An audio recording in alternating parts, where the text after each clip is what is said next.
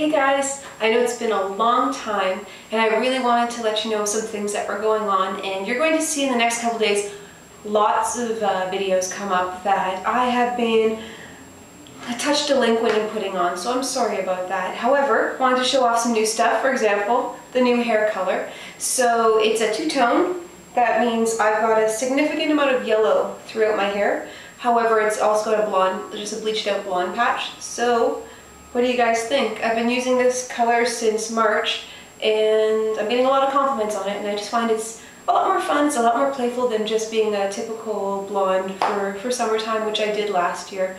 So that's new. However, some of my videos are not new. They're just really delayed. So you'll see them coming up. Thanks for your patience. I've been hearing from all of you that you want to know when my next is coming, and it's coming. Thank you very much.